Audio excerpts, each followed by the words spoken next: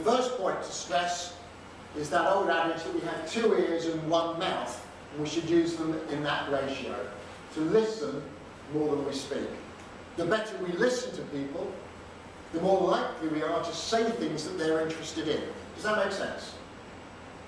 So I'm going to offer you what I call the 4 suits approach to having powerful conversations. So we start by first stressing there's no point talking about all the old usual stuff that all accountants do. I do accounts and tax returns and some bookkeeping.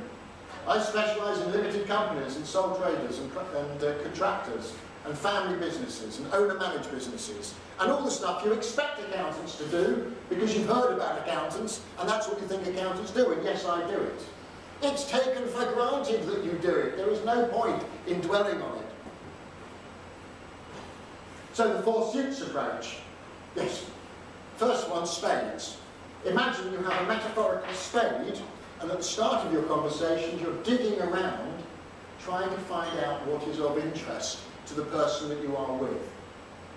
What fascinates them, what interests them, what are their troubles, what are their needs. You're looking to try and form some emotional connection.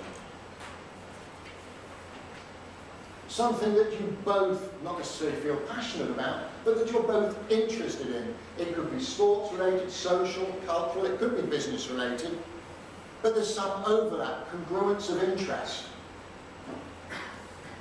I'm sure you're aware that people tend to like other people who are a bit like them. So you're looking to find ways in which the people you're with can go, yeah, he or she is a bit like me. We have something in common. Does that make sense? Yeah?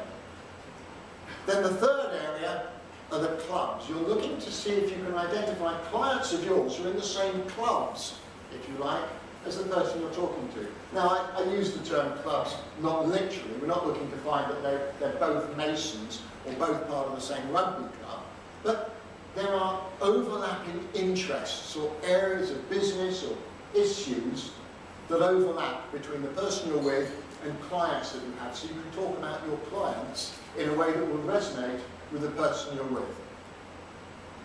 And then the 4th suit is, of course, diamonds. Diamonds remind us of the most important part of conversational impact, and that is the follow-up. What you're going to give the person or do for the person that you're with afterwards. Now clearly, we're not going to give everybody we meet a diamond necklace, but whatever we do by way of a follow-up has to be of value to them.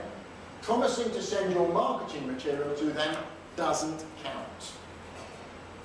Yeah? That's the 4 suits approach to having a more powerful conversational impact with the people that you meet, the people that you're looking to influence to help you to grow your practice, which is what we're talking about today.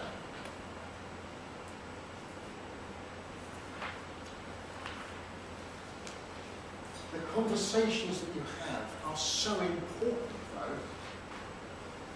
I want to offer you another secret, if you like, of how to make your conversations more powerful than all the other accountants out there.